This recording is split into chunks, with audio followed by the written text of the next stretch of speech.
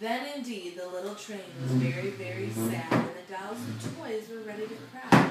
But the little clown called out, "Here's another engine coming, a little blue engine, a very little one. Maybe she will help us."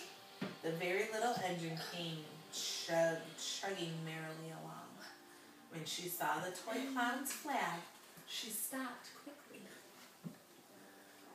"What is the matter, my friend?" she asked kindly. "Oh, little blue engine," cried the dolls and toys, "will you pull us over the mountain?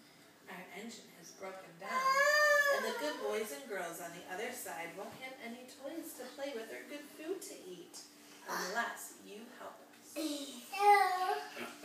Please, please, help us, little blue engine." "I am not very big," said the little blue engine.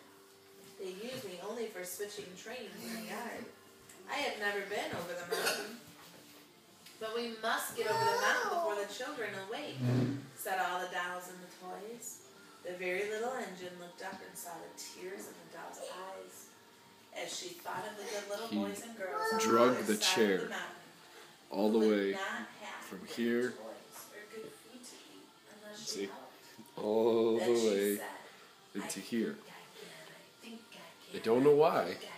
but I think just because he And she hitched herself can. to the little train. She tugged and pulled and tugged, and slowly, slowly, slowly they started off. The toy clown jumped aboard, and all the dolls and all the toys